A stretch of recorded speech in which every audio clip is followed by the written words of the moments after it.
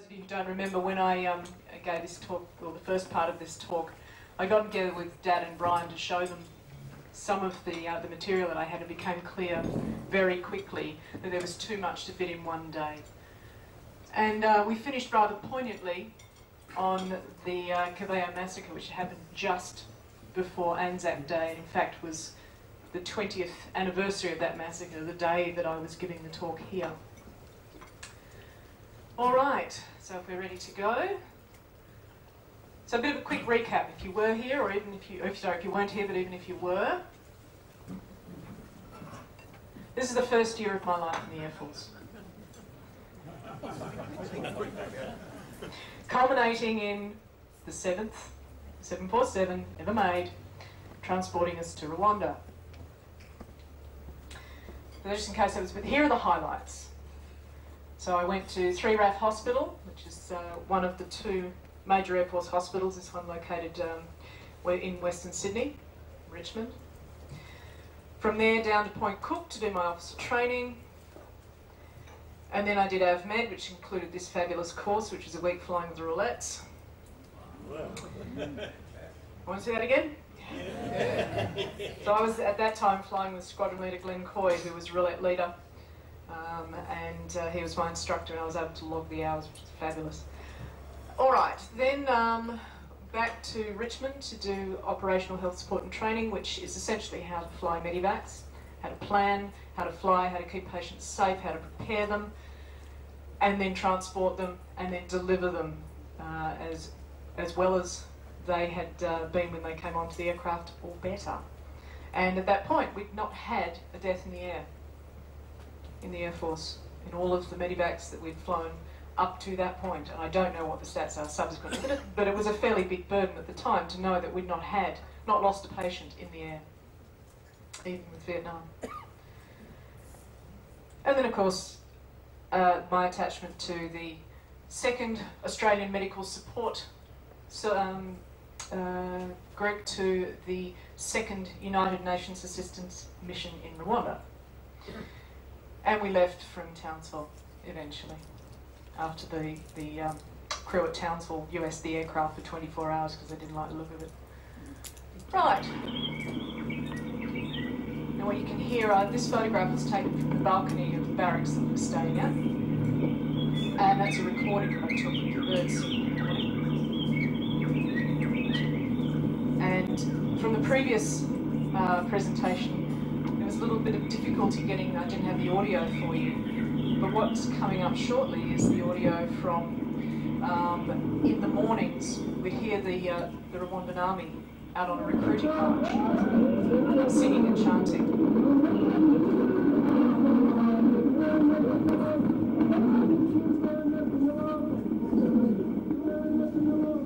Now I wasn't permitted to photograph or record this, so you're not hearing it at all today.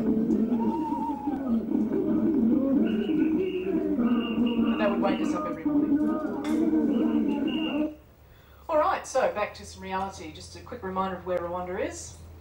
It's a francophone country, hence the map all being in French.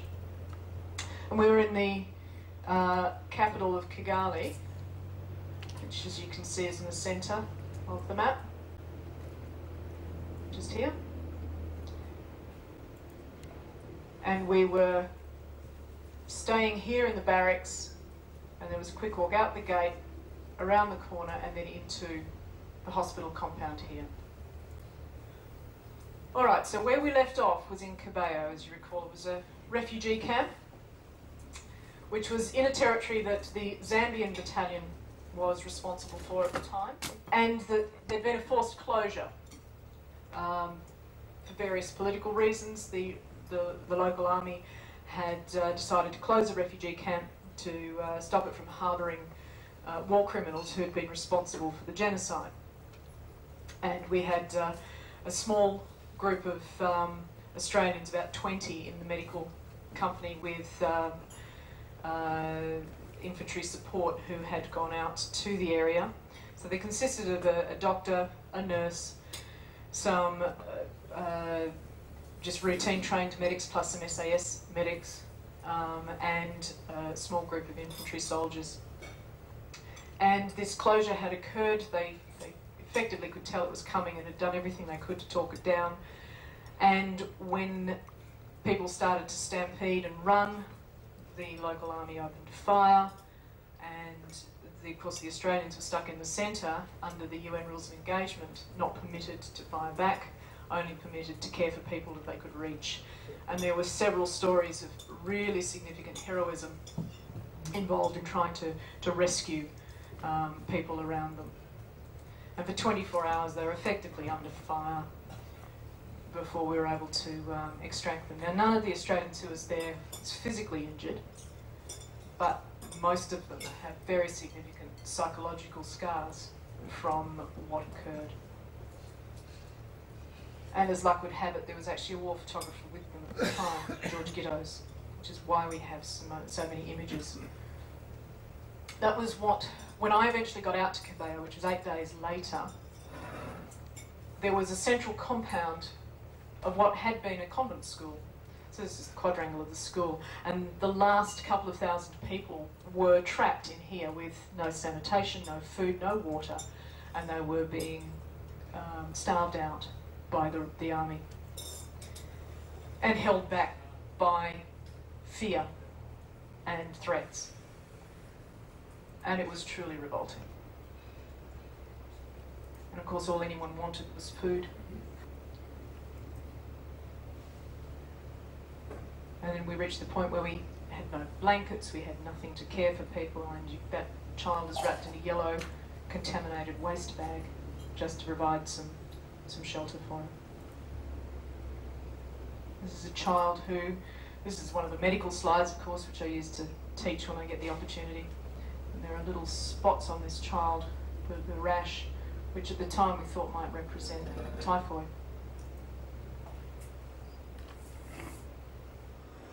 This is a couple of one of our nurses and one of our medics attempting to change a nappy. And people would wander up to us. We were about maybe 100 metres or so away from that compound, with a mass grave between us and the compound, and people would wander up, would be brought up to us, or the soldiers would go in and collect the sickest looking people and bring them out to us. And we'd set up drips and we would treat what we could with antibiotics, with fluids, with dressings. And we'd feed them. And this is an example of what I think is a great irony, which is the French make fantastic food, but they are the worst ration packs in the world. And we were more than happy to hand off French ration packs to anyone who was starving.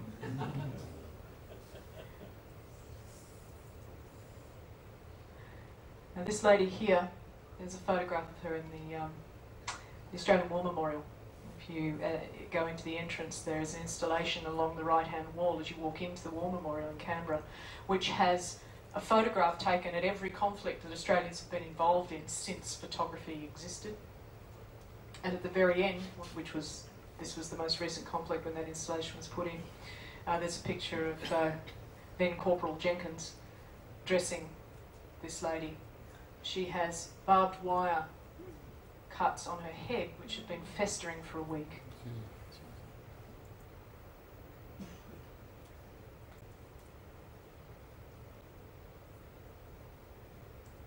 So that was a very sobering experience. I was out at Kibeo for, I think, about 8 days before I got gastro and medevaced myself back.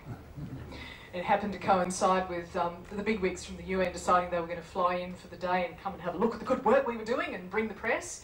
And I told the boss that he was riding back in, it was the day we were due to leave anyway, and I told him he was riding back for 2.5 hours in the four-wheel drive and I was taking the aircraft, and then had myself admitted to the hospital at the other end.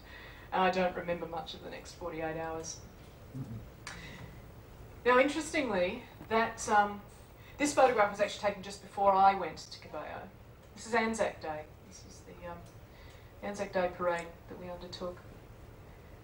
And of course, being 2 or 3 days after the massacre itself, had tremendous poignancy. But of course, then it was business as usual. Now, did anybody watch the SAS show Corporal George? was it Trooper George? No, Sergeant George? I can't remember. Anyway, when he was Trooper George Tullalay, he worked with these other two guys as my medics in the RAAF, and we were basically functioning as the GP service to the UN in Kigali. They're not sitting there rolling bandages, that's what they look like. But, nonetheless, it was, you know, we actually had a really good level of camaraderie. Corporal Nicolai, Corporal Boyle. So Nico was just a general medic attached to the hospital. He was at One Field Hospital, and then Dominic Boyle was an SAS medic at the time. That's Corporal Jenkins, whom I mentioned a moment ago. He's just putting in a drip line for a young man who I can't even recall what he needed. Of course, I was having great fun feeding children, teaching little African kids to eat Vegemite. And, you know, we were functioning. This is a gentleman who's in our intensive care unit, and at the time he was suffering from tetanus, which was a relatively common condition. And we were able to treat him and keep him alive, and he made a full recovery. And of course, one of the things that sort of we could set our watch by is not the change in temperature, because the temperature in Rwanda when we were there was a constant 25 degrees, day and night. Because it's right on the equator, but at about 7,000 feet altitude. And so the only way you could tell the seasons are whether it was dry, big wet, or little wet. So the big wet was when it rained twice a day, and the little wet was when it rained once a day, and you could set your watch by it. And it's one of the reasons why the main industries at the time in Rwanda, the main sort of mainstay behind their economy prior to the genocide is tea and coffee, because it's so easy to harvest under those conditions. But when it rained, it rained.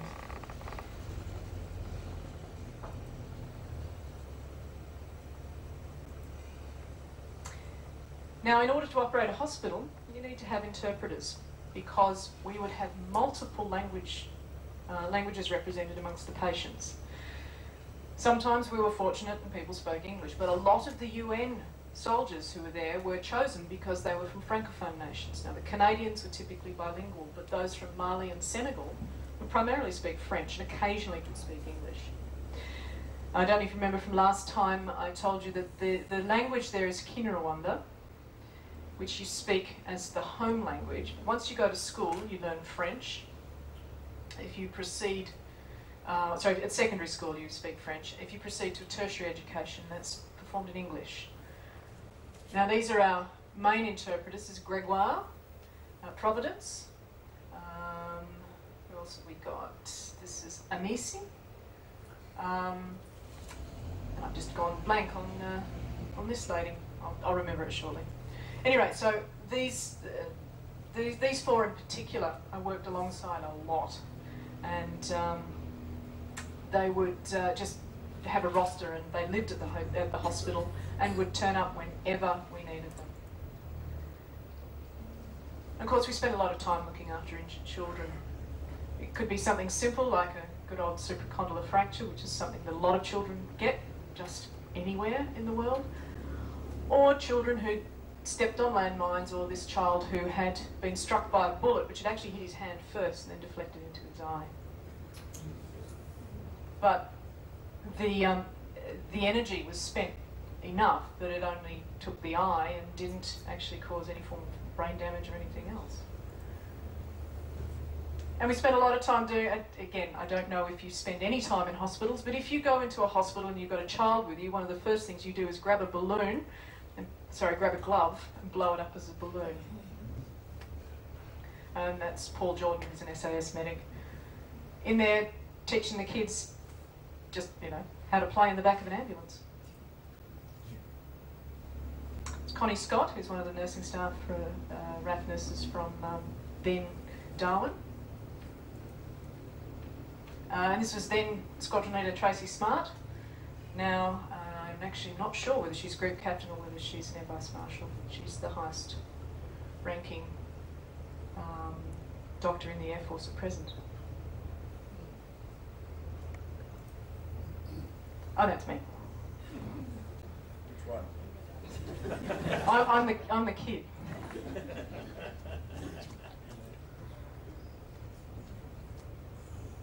Oh, and the spirit of these kids was wonderful. So this, I'll introduce some of them in a little more detail. That's Paul Jordan with Uma Hoser. Now, she was an angelic child, just beautiful. Unless something upset her. In which case she would go from that to that. And she had a set of lungs on her that you could hear for kilometres. Fortunately, Mel worked out how to take care of her. So Mel's one of the Air Force nurses who just went, look, hey, this is how these kids are brought up. I'm going to wrap her up on my back, and she probably went to sleep. And this is little Ua Maria. You've seen a couple of pictures of her just a moment ago. She, we estimate, was around 8 years old when she came in. What you can see here on her ankle is a blister. In fact, there are blisters on the skin here. She had a temperature of about 40, 41 degrees. Severe pain, and what turned out to be something that we see here as much as you see anywhere else, which was just out of control golden staph infection. And in her case, it was deep down into the bone of her ankle, but it in fact spread right through her. When she was brought in as an 8-year-old, she asked through the interpreters, please just let me die. And for an 8-year-old to have a concept of death was itself very sobering. And at the time, we were lucky enough to have a physician who was an ex-British Army officer who had originally trained as a cardiologist and then had retrained as a tropical medicine specialist, and then he'd moved to Australia and he joined the Army Reserve in Australia. And he was at the time the director of the intensive care unit at the Princess Alexandra Hospital in Brisbane, where I subsequently did my training. And with that background, he essentially looked at every drug that we had and worked out how he could combine them. And he combined 6 different medications to try and have her pull through. She would have to go to the operating theatre to have dressings changed because it was so painful. This is Captain Norman Gray. He's an an emergency department physician, and if you are unfortunate enough to be dragged into the emergency department at Fiona Stanley Hospital, you may see him. By unfortunate, I mean unfortunate for you that you're injured and have to go to emergency. But yeah, so Norman worked at Fremantle, and I believe he's at Fiona Stanley now. This is George Donalek, who another flight lieutenant doctor, who I then worked with subsequently in Townsville, still lives there. And this gentleman here is one of the medics whose name I unfortunately can't remember. And so she would have the dressings taken down under anaesthetic and everything cleaned out, and then the dressings redone, and on occasion a plaster placed on it so that it would prevent movement. And eventually it got down to healing, just a bit of ulceration in the middle, and this is scar tissue, but she's essentially healing. And she was so used to the dressings by then she'd help us out. And that photo was taken the day before she went home. She was with us for months. In fact, she had a birthday while she was with us. She was a beautiful child. This is her with the 2 engineers who constructed the crutches for her. And then one day her sister turned up to take her home. She jumped on her sister's back. We didn't see her again. She'd been with us for 4.5 months.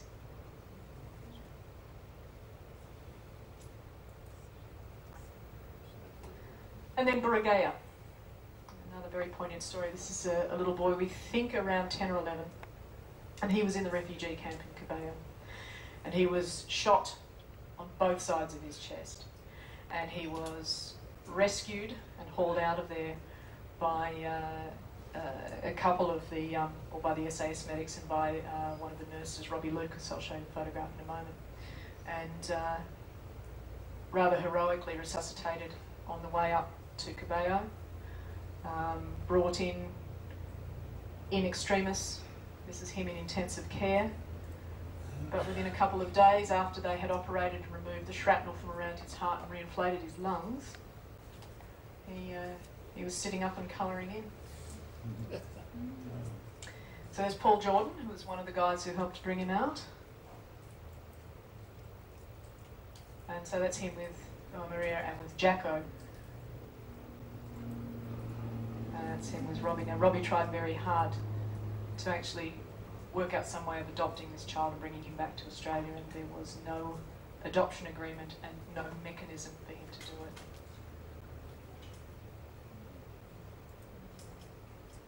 And that's the last day I saw him, which was at the orphanage that he went to live at once we moved.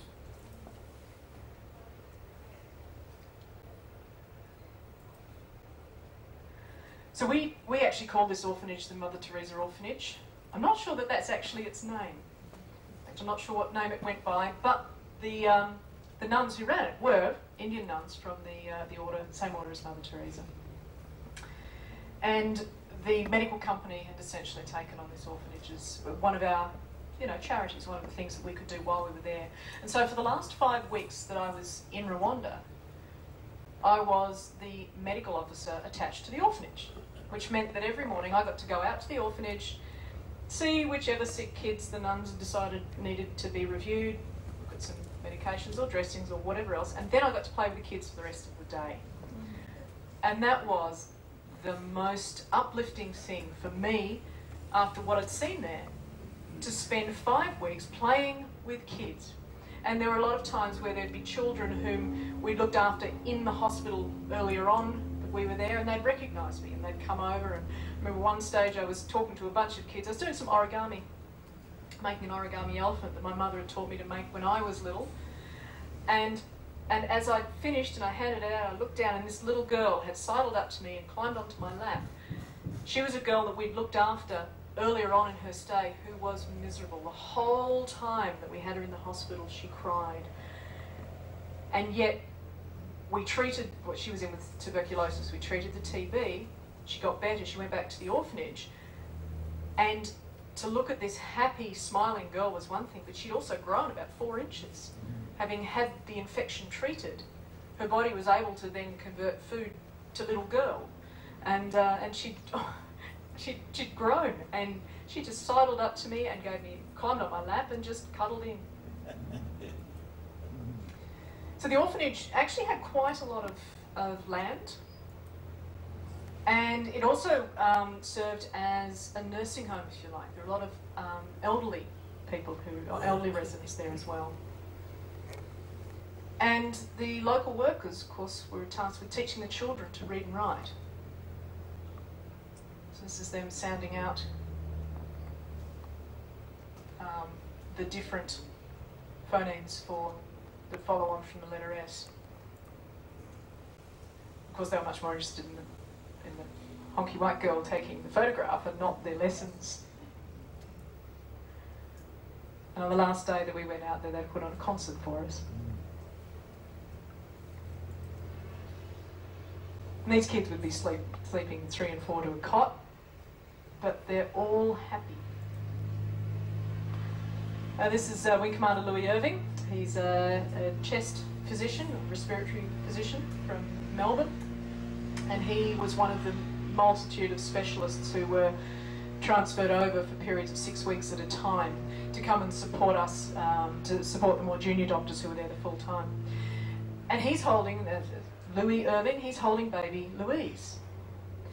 Baby Louise was left on the doorstep of the orphanage that morning when we went out there. We think probably she was a rape baby, but we don't know. So she was left at the orphanage, and the nuns needed to give her a name. And there was Louis, and there was me. And Robyn is not a very easy name for people in Rwanda to say, and so they chose Louise instead. I tried. Now, the time we were there was only one type of foreign source of income for Rwanda at the time we were there, and that was tours to see the gorillas, which I was lucky enough to do. This silverback, I took those photos, he would have been maybe this far away from me, so perhaps 4, 5, 6 metres from me. And no, I didn't get any closer. So, okay, so here comes some more of the pictures for the people in the audience who like flying. So this is the sort of thing we would see when we flew in and out of Nairobi, which was the sort of first stop destination before going anywhere else, and there was a UN C-130 that we would be transported on. Did I mention last time when the first contingent got there, they were being transported in and out on an Antonov with a Russian pilot whose briefing consisted of, we crash, you die. And then he would turn around, close the door and get up to the cockpit, and off they would go. By the time we were there, we actually had a different pilot. This shows you some of the topography. So almost every inch of the land has been cultivated. It's all hills, and there's virtually no forest at all. It's all there are a few areas to the north that I remember. And this is typically what you'd see as you flew in. I do remember doing one medevac to go and rescue, pick up some wounded Australians. We had a motor vehicle rollover, and it was actually one of my medics who was the most seriously injured. And we took 2 helicopters in to go and get them. Cloud cover was just below the tops of the hills. So the pilots were navigating down the valleys to try and get us, and following fairly outdated maps to try and get us to the site of the crash. And it was pretty hairy at the time. But yes, I managed to talk my way into the cockpit. So John Wilkinson was the pilot of the C-130. There he is with his trademark cigarette in hand. Again, trademark cigarette in hand. And about, I think it was 3 or 4 years later, that same aircraft was shot down in Angola and he was killed. And a week later, his son went in to search for his body and was also shot down and killed. And there were some tremendous ironies. This is in Rwanda. Those of you who don't speak French, it's the Court of Appeal in Rwanda. Justice rendered in the name of the people. And that's the inside back wall. Yeah, bullet holes. And we would pass this sign travelling from the airport to the hospital. And then of course we got to go home. So it took us about 5 or 6 days of concerted effort to pack everything up into shipping containers and duffel bags, and to divide it up into what was going to be shipped home and what was going to be sent home on the equally elderly 747 that they had chartered to come and get us. We did campaign very hard for Qantas to come and pick us up, but the response from the UN was, we only want to charter the aircraft, not purchase it. So this is us at the Kigali airport just before leaving. So then it was back to real life. So things got decidedly more tame after that. Either that or I forgot to take my camera. Nonetheless, so I was then posted back to Townsville, where I then spent the next 14 months. And this was probably the most significant event to occur, which is the 1996 Black Hawk crash, which claimed the life of Trooper John Church. And the other person who was in that crash that I knew was Corporal Dominic Boyle, who I showed you smiling in my RAP earlier. But that's probably the most iconic photograph of John, and that was taken by George Giddoes. And then for my final year in the Air Force, I did a full-time 4 years. I was then posted to Amerley, just to the west of Brisbane. And that was a deliberate choice. I campaigned for that because Dr Henderson, whom I mentioned earlier, who trained, actually I think I might have got the wrong way around. I think he was in tropical medicine intensive care and then went on to do cardiology. But he, as I said, was the head of the intensive care unit, PA in Brisbane. And I, by that stage, had decided that I wanted to train as a kidney specialist and as a very, very well-regarded unit in Brisbane. And so he essentially put in a good word for me, and I was able to get a job there and undertake the next part of my career. But the prelude to that was spending the year in Amberley, during which I did one significant deployment away. That was to Company 1 Squadron to Malaysia, with the intention of flying lots of sorties in the F/A-18s. So of course we flew up there in the 7.0, and were accompanied by our F/A-18s who were doing this on the other side of the aircraft. So we were just told, sit down and don't move. And then all of the aircraft would sort of station themselves out on the right wing and then come up for a drink on the left and then carry on off to Malaysia. Unfortunately, when we were up there, it was just as it is now. There were so many forest fires that we got, I think, 4 flying days out of about 30. And no, I didn't get to ride in the F/A-18s because nobody got to fly up there.